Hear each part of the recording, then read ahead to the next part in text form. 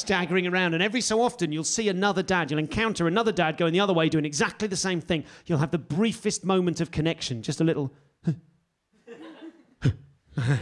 If we were mums, we'd communicate. We might support each other. We might make a friend. But we're dads. We have to have an emotional Mexican standoff.